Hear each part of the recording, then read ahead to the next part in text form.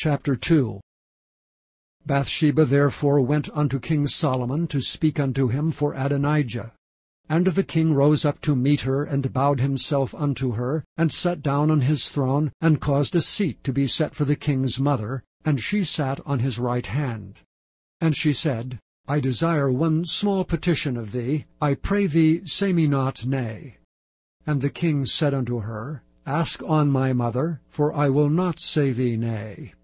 And she said, Let Abishag the Shunammite be given to Adonijah thy brother to wife. And King Solomon answered and said unto his mother, And why dost thou ask Abishag the Shunammite for Adonijah? Ask for him the kingdom also, for he is mine elder brother, even for him and for Abiathar the priest and for Joab the son of Zeruiah.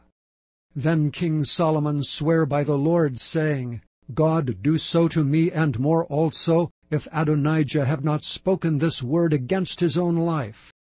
Now therefore, as the Lord liveth, which hath established me, and set me on the throne of David my father, and who hath made me an house as he promised, Adonijah shall be put to death this day.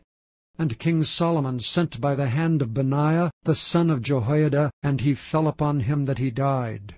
And unto Abiathar the priest said the king, Get thee to Anathoth, unto thine own fields, for thou art worthy of death. But I will not at this time put thee to death, because thou bearest the ark of the Lord God before David my father, and because thou hast been afflicted in all wherein my father was afflicted. So Solomon thrust out Abiathar from being priest unto the Lord, that he might fulfill the word of the Lord which he spake concerning the house of Eli in Shiloh.